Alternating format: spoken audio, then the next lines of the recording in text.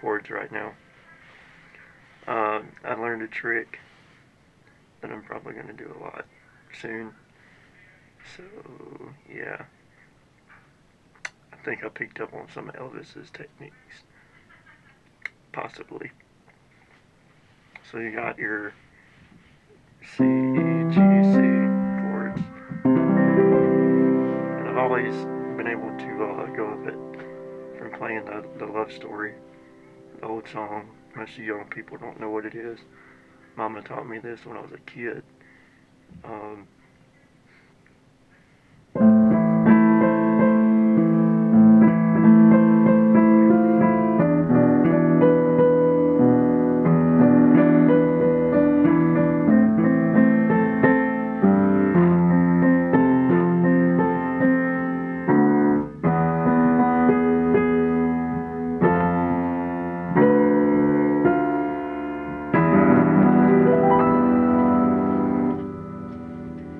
so I do that.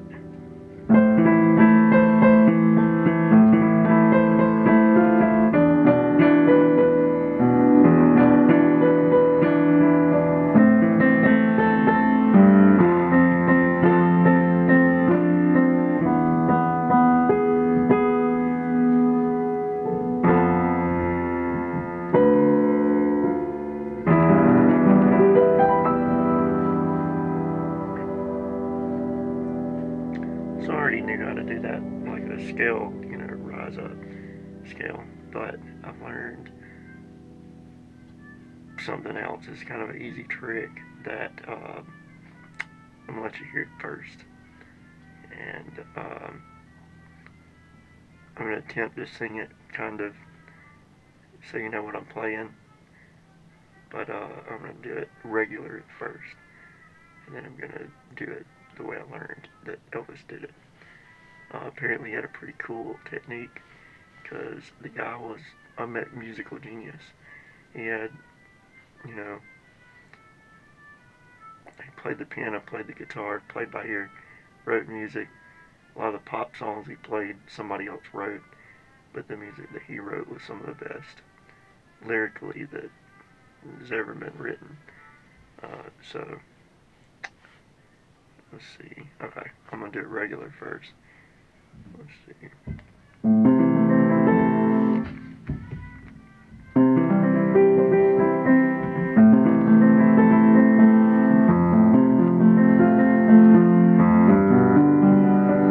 Yes, I know that he did not write this, but he did sing it very well.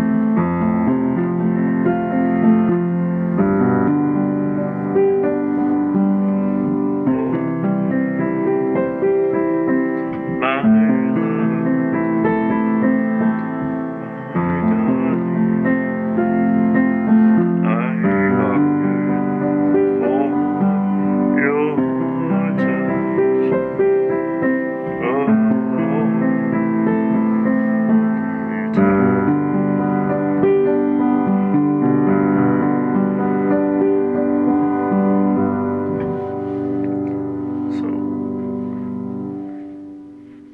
So he plays this, song, I think in the 70s, right before he died.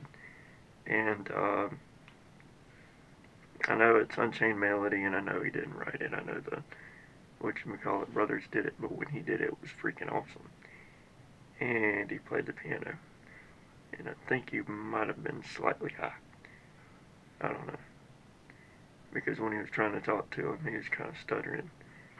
And that was when the drug use got really bad. But, dude, when you played it on the piano, it was like you hear it, and if you overlook, like, just the words and listen for the piano part, it's like, whoa, like, this dude.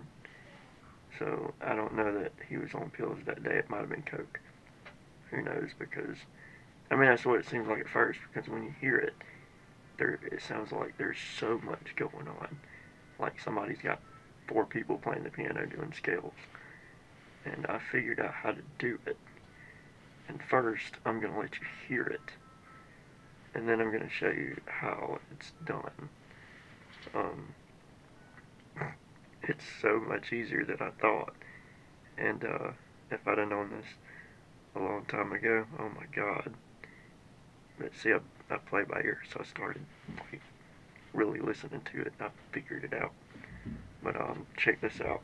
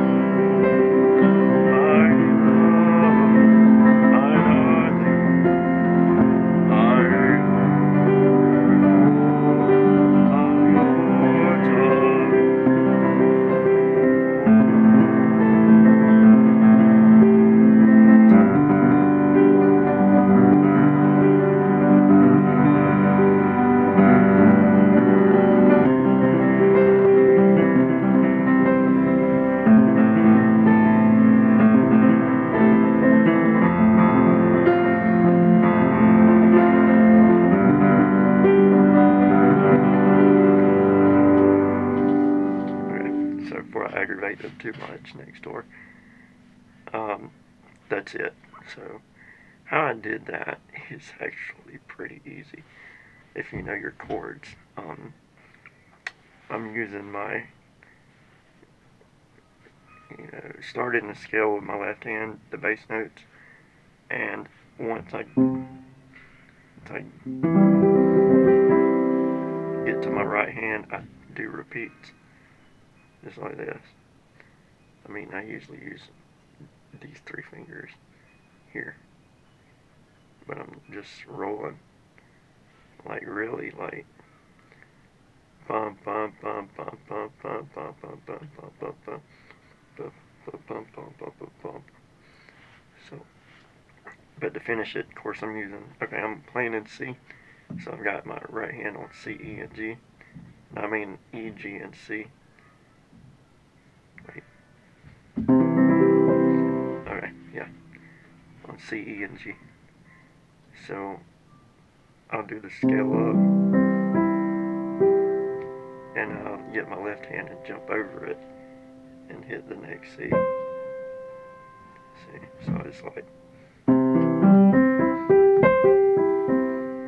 you would doing a chord going up and switch. Okay, so I keep my right hand right there though, and I keep rolling it.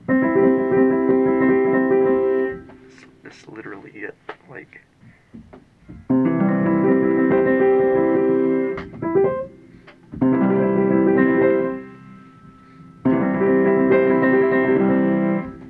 and it's easier to do like G, E, C, G, E, C, G, C rhythms because you're doing like this and rolling instead of trying to roll, just like that. So pinky, middle, thumb. So G, E, C, G, E, C, G, E, C, G, E, C. You're just rolling it like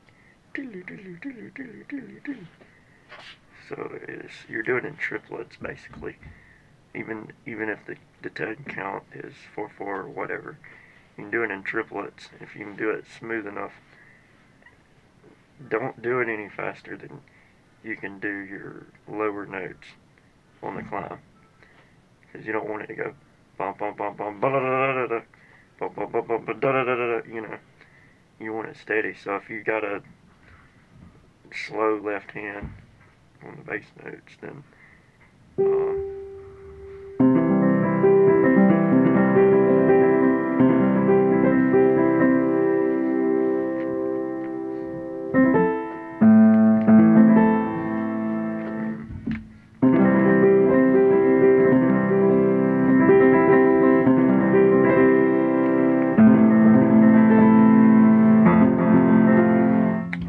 another thing I'm doing is I'll do the first 3 on the lower notes.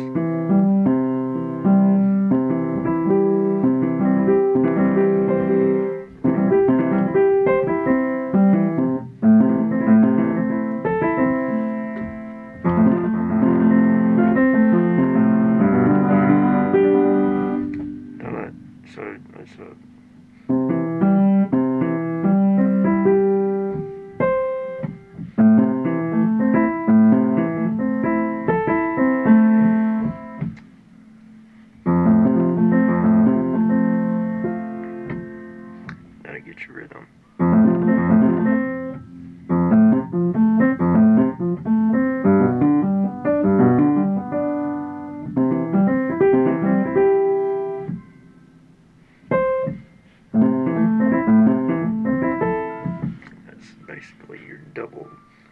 See, that's another way to do it, and it sounds really good. But you gotta, on that move down, you gotta make it smooth without a pause, so you're like.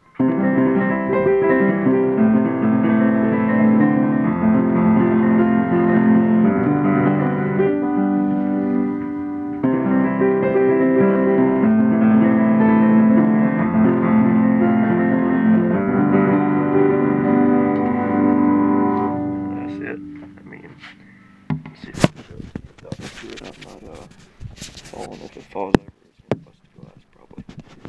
But we'll try it. Got a little sticky on there.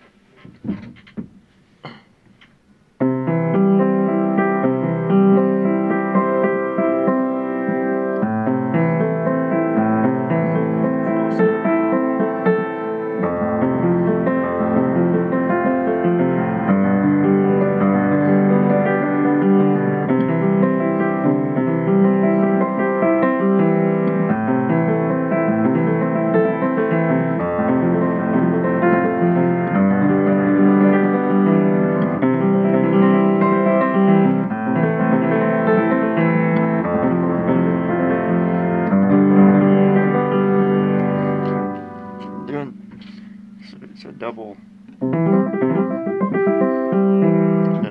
the top two of that chord, but then you go back down to the next one with your pinky.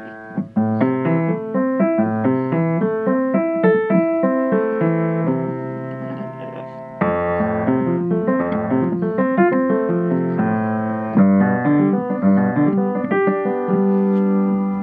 So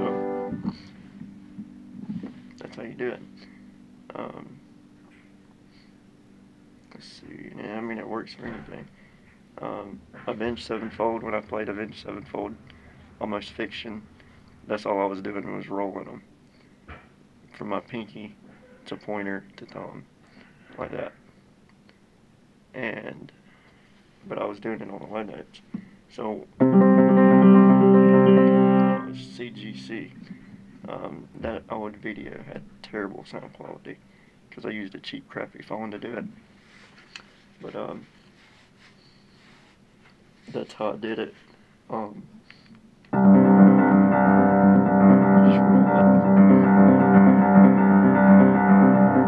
It's triplets. Again, it's triplets.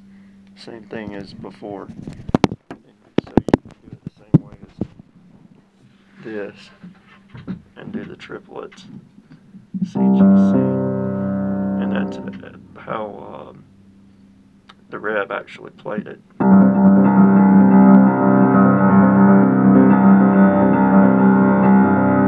But you want to do it in exact triplets, because then it's easier to go. If it's exact triplets, triplet, triplet, triplet, triplet, triplet, triplet, triplet, it'll be easier to do in time. So roll it real fast, but then it's going to be hard to do that and coordinate it with the treble, the melody part or whatever. So it's better to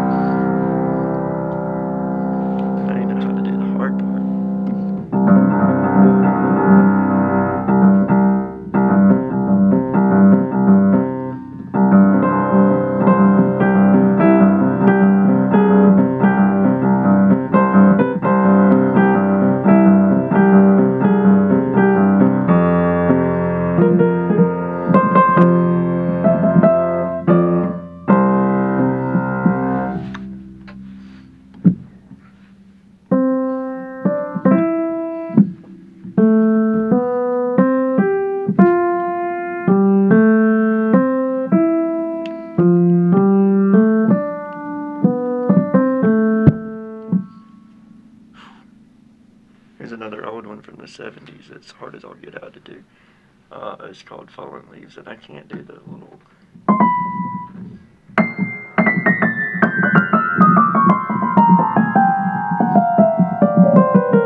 whatever. Anyway, somebody else can play that with me. I don't care. I'm not doing it. Now at the same time, you're about to see why.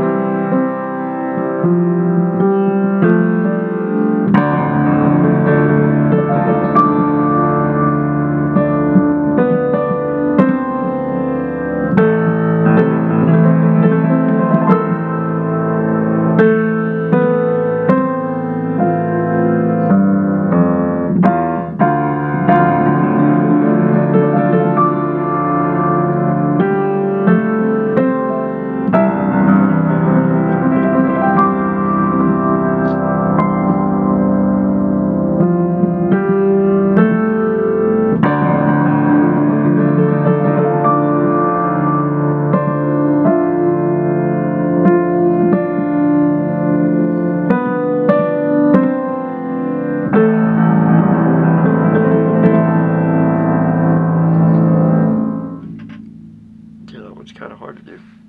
I ain't played it in a while. I'm doing it by ear. So.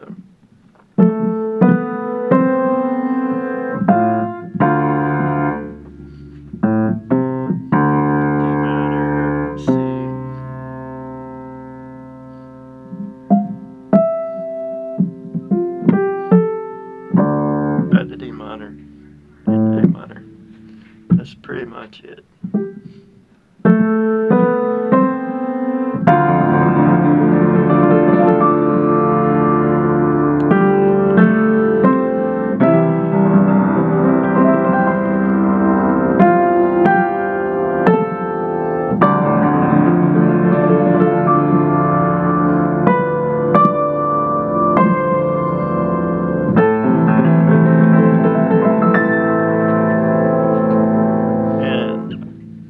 Looks like I'm doing a lot more than I am on there too, and it's trying to remember the melody that's killing me right now, because nobody ever plays it, and probably not many people have heard it lately.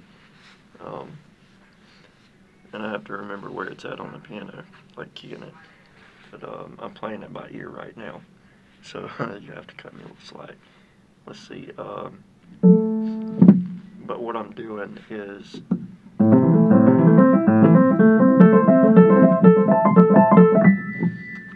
more or less doing the rolling the chords as I gradually, smoothly work my way up. So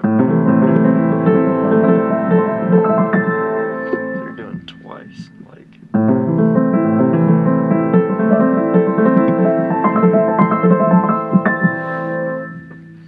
So you're gonna do 2 cycles. Crossover, next chord, crossover to the next note to transition into the next. Like.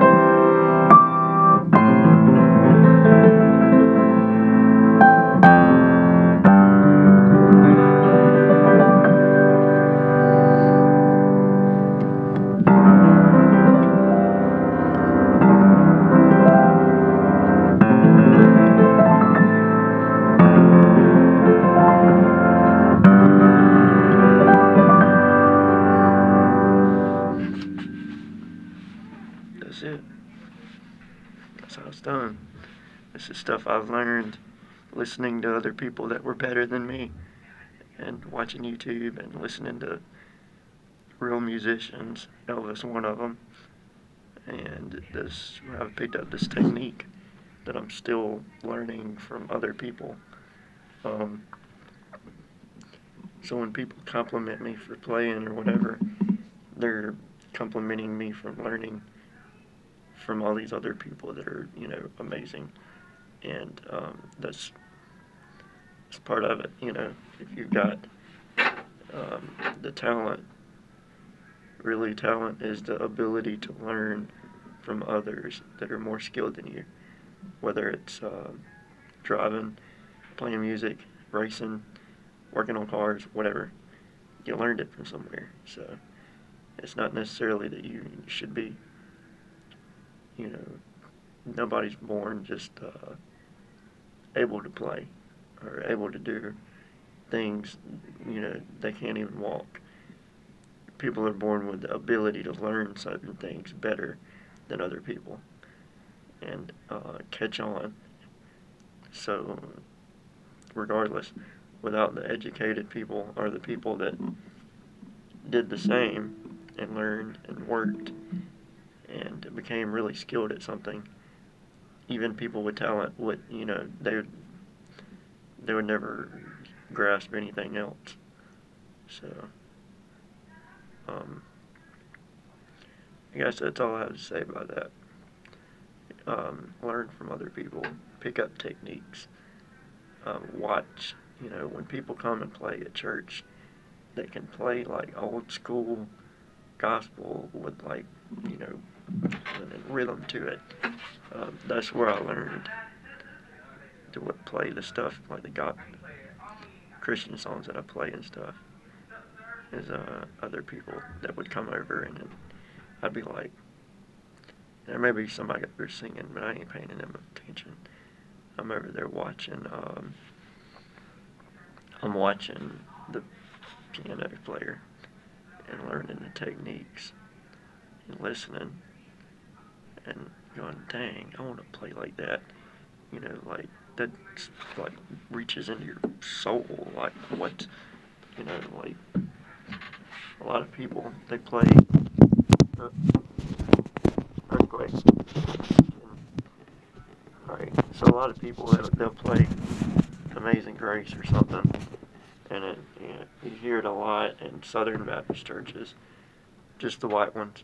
No offense, but this is basically what you get, and it's like.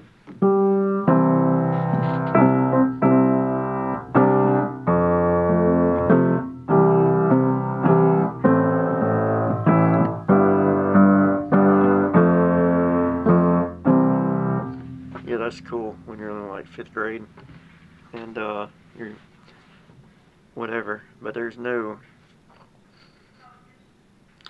like rhythm, like it's all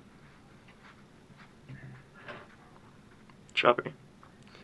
And I guess maybe it started back in when the shape note days, when people were reading and singing in these old churches, missionary Baptist churches more, and Methodists up in the mountains. But it doesn't sound as good because back then they also sang all of the 4 or 5 part harmonies. So it's still it's deep. But now everybody sings the chorus, 1 note, maybe 2 notes, singing it, and then this choppy rhythm. And the choppy rhythm sounds good when you got 5 part harmonies. It's not that great when everybody's singing literally the melody notes. So there's no depth to it. There's no depth. That's the word. So, okay, so check this out. Instead, you can play the same notes, same speed, and have so much more to it. If you got to do a shot before church, before you play the piano, whatever, loosen up a little. Take a Benadryl about an hour before, who knows. But you got to loosen up and kind of,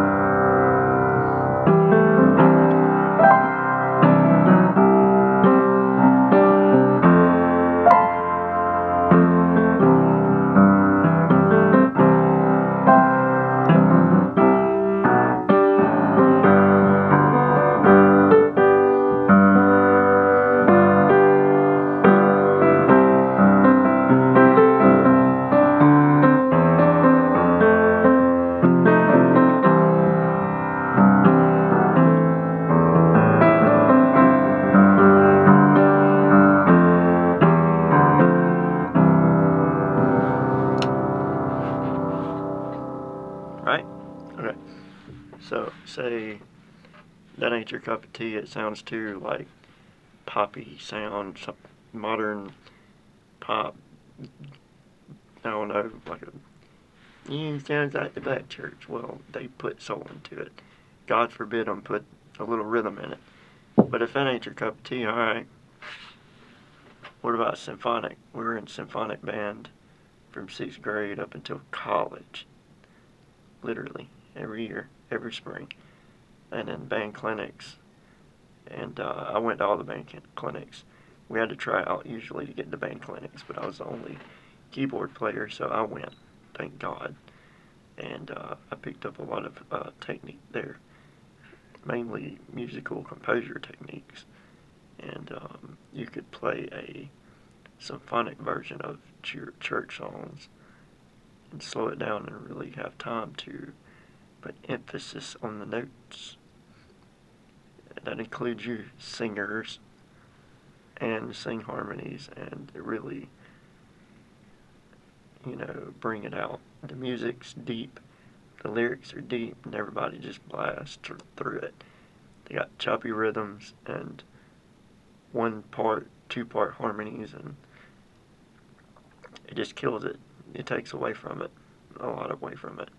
These people wrote the entire sheet musics for these songs, and you're really missing out on the depth of the meaning by just blazing through it. And I mean, even if you play it right, without the words, it'll even reach into your soul because it'll talk to you. Now imagine playing the music right and the words and the 4 or 5-part harmonies, how it would sound and the effect that it has. So I'm about to show you what I mean. This is one of my renditions that I played at my granddad's funeral, and I did it at church once. My family happened to not be at church that day, which is kind of rare, but I think they were sick. But at my aunt's funeral and my granddad's funeral, my family didn't get to hear me because they got ushered in after I got through playing, and they haven't heard this. They surely haven't heard it in a music studio.